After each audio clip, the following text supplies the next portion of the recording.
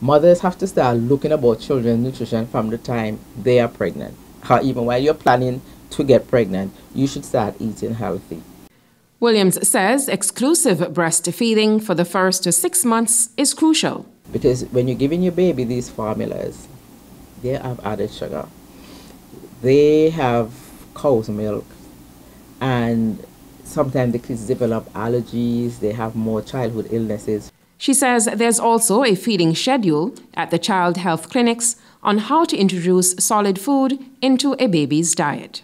What you're finding is that too many young children are, showing up with elevated blood sugar, blood pressure, and stuff like that.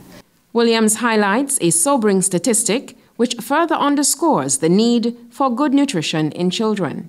Because childhood obesity is becoming increasingly difficult. We have 1 in 3 children in the Caribbean, which goes for Antigua as well, who are either obese or overweight. This, the NCD coordinator says, puts them at risk of developing other non-communicable diseases.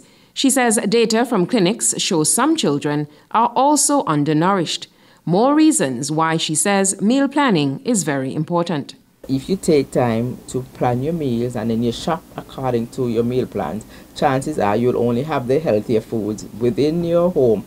Williams says parents need to increase fruits and vegetables in their children's diets and decrease salt and sugar. The NCD coordinator says it's also important children eat healthy foods as poor nutrition affects their learning ability.